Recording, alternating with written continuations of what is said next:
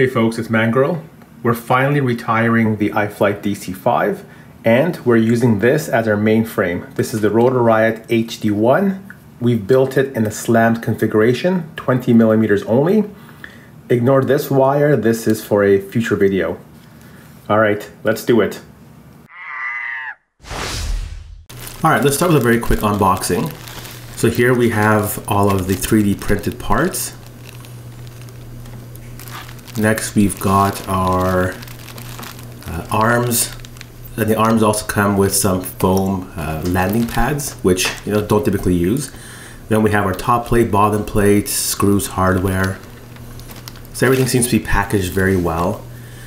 Next, we have some stickers. So that's nice. The Rotor Riot gives us a couple of stickers here as well. And this is something interesting because you typically don't find these included with frames, but we have some plastic motor skids and we have also a decent battery pad.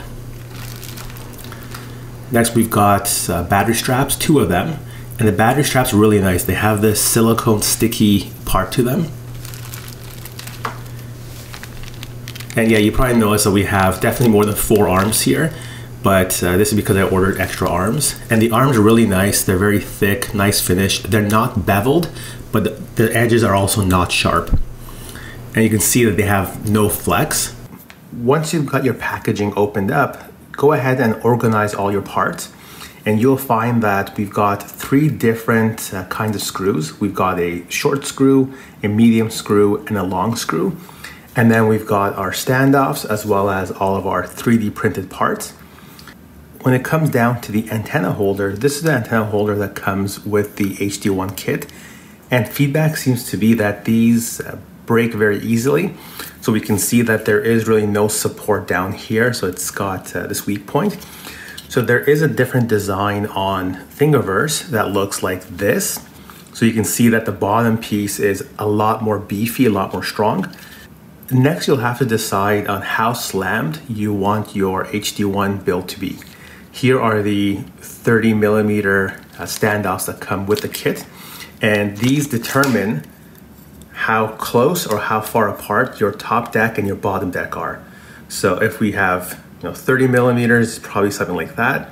You can go down to 25 or even down to about 20. So you have to decide what size you want. So here is 30 millimeter standoffs.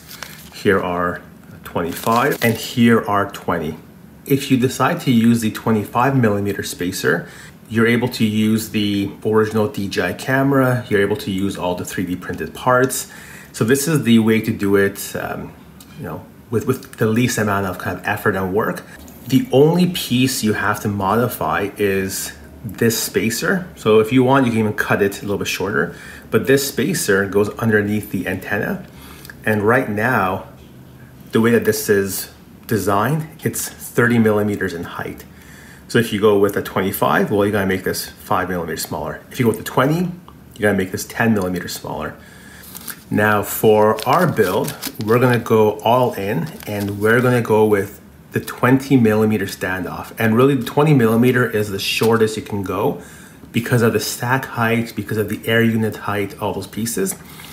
But in order to go with 20 millimeters, you can no longer use the DJI camera. The DJI camera is just too tall. The camera, I believe, is 21 millimeters. And that's if it's not even an angle. If an angle, it becomes even taller. So you'd have to use the Cadex Nebula Pro, one of those pure micro size cameras. You have to design and print different camera mount. So if we compare these camera mounts, this is the original camera mount and this is the slammed camera mount. So you can see quite a bit of size difference. And I've already gone ahead and remixed the Rotor Riot's design to these pieces here for the Nebula camera. So I'll go ahead and link you to Thingiverse where I've got these posted. So first thing we're going to do is we're going to take our base plate here and want to make sure that these inserts have the lip facing up. So you want to have it in this orientation. And you can see one side has 2 holes, one side has 3 holes. Or I guess 1, 2, 3, 4 holes. And the side with the 4 holes is the back, that's the front. So we want to lay it like this. And then we'll take our first arm, and you want the tip that comes out like this, pointing in the direction of travel. So imagine if it's going, it hits something, this is what protects your motor, so you want it to be always facing like that. So we'll just have to place it on here and line it up.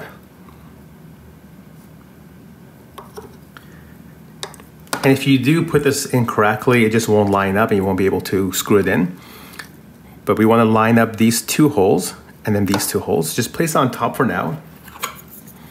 And then we'll take our X brace, and then you want to line up the holes again. So you see this is wrong because the holes don't line up. So it should be like that. So now the holes line up. And then we'll take our longest screw, and then we'll get these started. So we're not tightening anything, we're not putting Loctite, we're just lining things up for now. And each arm gets 2 screws.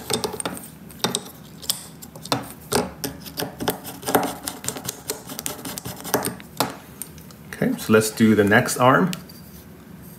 It's very similar. And what you'll find is they actually fit together. So they start to fit together like this. And that's what gives it a lot of strength too. We'll put the next one in. So again, 2 screws, 1, 2.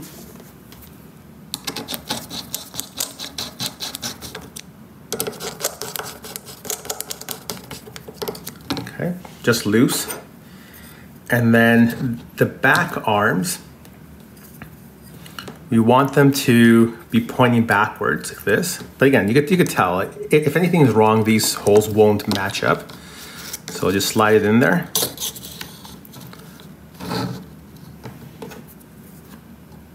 Again, 2 screws.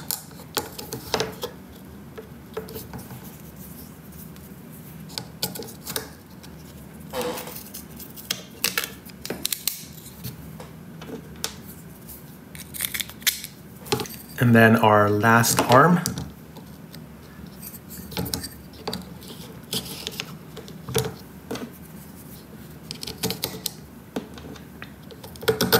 It's all assembled. We have these pointing up.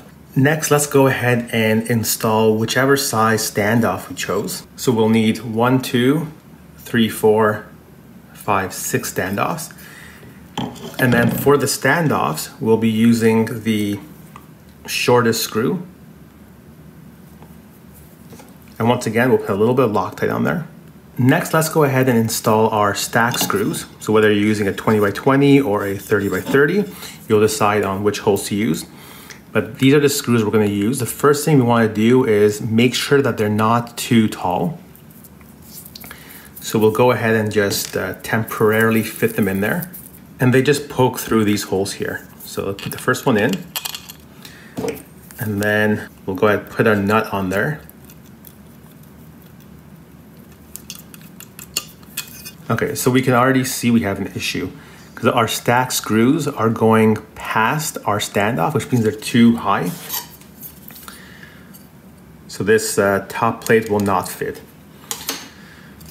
We'll need to either get shorter screws, or if you don't have shorter screws, we'll just put some spacers. And that's what we're gonna do. We'll put some spacers underneath because we do have all this space here. So we'll put a little spacer. Our stack screws have been assembled.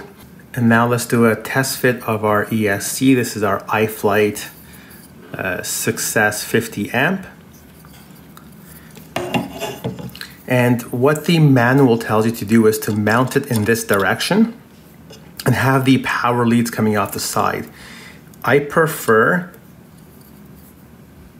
this direction instead. And I'll kind of explain to you why. First reason is when the power cables come out the front, you'll be able to mount your capacitor here as well, which gives you a lot more protection of your capacitor. As well as when the power leads come through this area here, you can actually zip tie those power leads to the standoff, which gives it some protection in case of your battery being ejected. If it's off the side, there's nothing here, no protection. So if that battery ejects, it'll tug on these pads and it may separate the pads from the speed control. Now there is one issue with this though. We can see that our connection for the flight control is at the back, which means we need quite a long wire to go from here and come out to the front. And some flight controllers don't come with such a long cable. Let's pause for 1 second because that's not entirely true.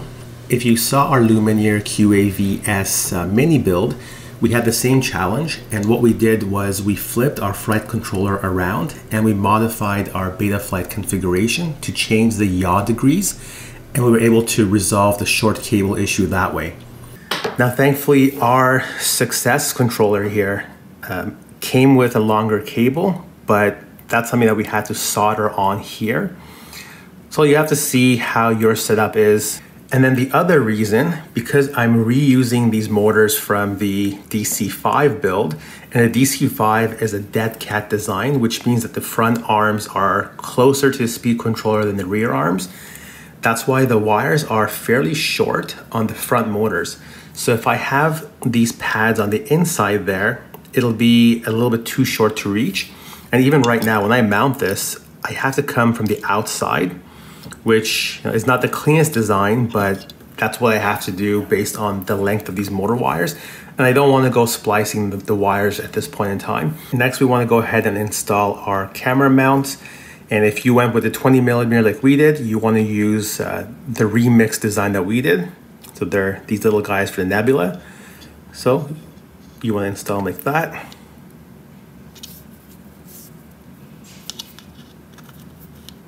And then next piece, we want to go ahead and install our air unit. And our design here is going to be quite a bit different than what most folks have, because we do have our directly connected antenna. And if you missed our last video, I'll leave a link up here where you can see how we did that.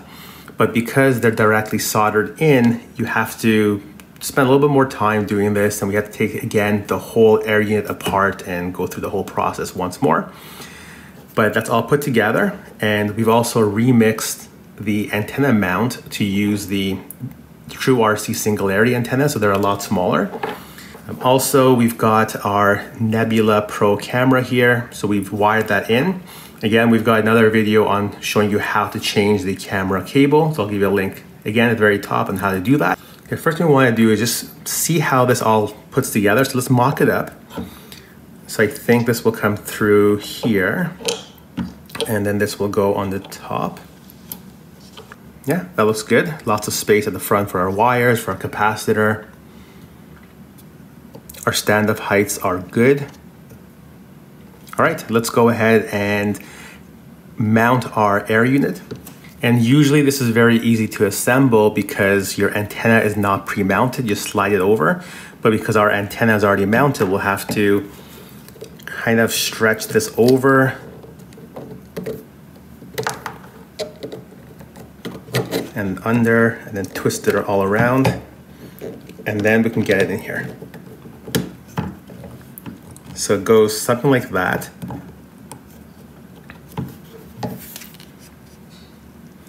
And you can see it's still a little bit loose. And then you have an option. You can either put double-sided tape underneath this to give it some more strength, or when you print this piece, you can print this piece with a 20mm height, so resize it. This is, I think, 22mm. You can make it 20mm, so it's a lot tighter. So in the end, we went with the smaller one, the 20mm one. It's definitely a lot tighter, but I think it'll give it better support. And then these guys here are the 10mm version that we resized. So the original one is 20, you want to resize it to 10. Okay, so now what we should do is we should start putting the motors in so we can solder up the motor wires. And one thing that I love about the HD1 kit here, even though it doesn't come with stack screws, it comes with the right size motor screw. So the medium size screw is for the motor.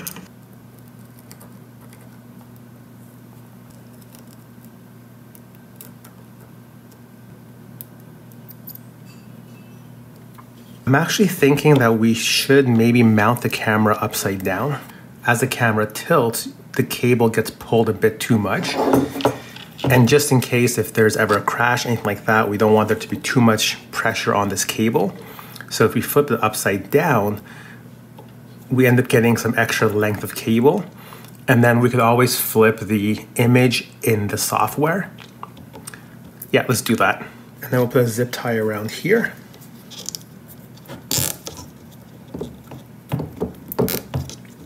And then we'll put a zip tie around the capacitor as well.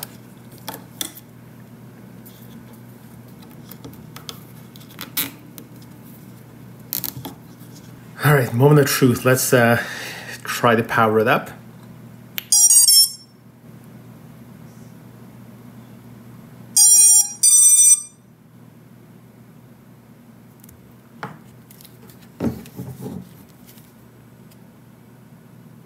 All right, we're good. Let's connect the top plate.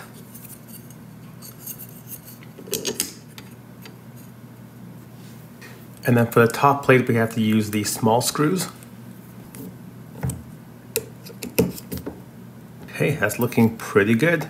And it looks like having the battery in this position is what gives us the perfect center of gravity. So when I lift up the quad from the center, we see it has just a little tiny bit of tilt forward. So think of it as this is its natural kind of forward direction. So that's how I set the center of gravity. So now we'll have to cut a battery pad for this. Now we've gone ahead and taped up all the motor wires. We have to make a couple of changes to our BetaFlight. So we'll launch our BetaFlight, we'll connect to our flight controller, and then here we'll make sure that the quad is moving in the right direction when we tilt left, right, forward, backwards. Now we'll go under our command line, and because we rotated our motor, we'll have to remap the motor pins. So first thing I like to do here is do a dump all. And this will give you every setting that your flight controller has. And at the very top, we'll be able to see the resources. And here we can see what our motors are mapped to. So this is motor 1 is mapped to C08. So now we can use this as our guide.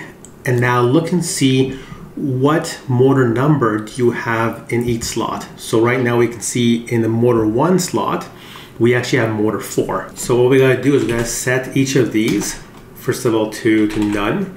So motor 1, none. Motor 2, none. Motor 3, none. Motor 4, none. So we freed up all those pins. And then now that we've made note of what the new pin should be, these are the pin numbers. We'll copy this, we'll paste them in. So now it's set, we'll type in save. Okay, we'll reconnect. And then now is the time when you'll connect the battery. You'll go through your regular motor tests, make sure direction is correct, make sure that the right motors are actually turning. So normally what you would do on any kind of quad build, we'll go ahead and do that. So if you spin up motor 1, this is what should spin. If it doesn't, you've done the pin assignment incorrectly. Okay folks, so here's how it looks. Came together really, really nicely. The only challenge we had was with the camera here. Even with the 20mm height, the camera is a very tight fit, and you can see that it's nearly touching the top deck. So depending on your FPV angle, you may have some challenges, but for us, running roughly 20 degrees, it seems to be okay. And this frame is about 750 grams all up, weight ready to go. We did hardwire our GoPro, so this is actually about 705, 710. So a lot lighter, but let's take a quick look at a flight video, see how the Maiden Flight goes.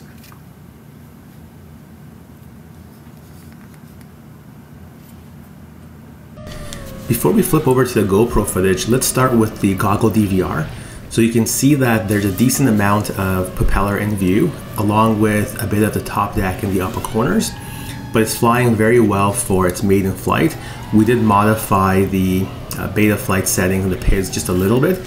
I'll give you that information on the screen as well. But here we are now, we flipped over to the GoPro footage, and this is without image stabilization. So I want you to see how smoothly it flies and just how the general prop wash handling and those kinds of things are. Now bear in mind, it hasn't been fully tuned. This is just the first flight. We did a couple of test hovers just to make sure everything was okay. And through that test hover, we modified the pit sliders a little bit.